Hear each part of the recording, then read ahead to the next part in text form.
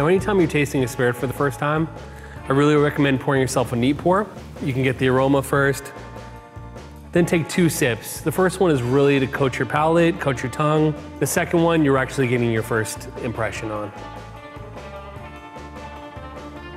Make sure it's reaching your full tongue. There are different sections of the tongue that kind of process different flavors, like sweet, bitter, salty. So if you're coating the whole tongue, you're really getting the true first impression. If you need to add water or an ice cube because the proof is a little too high for you, feel free to do so. There's no shame in doing that. It's actually not so much about diluting it and bringing down the proof as much as it is as spreading out the molecules, giving the spirit a little breathability, which brings clarity and flavor.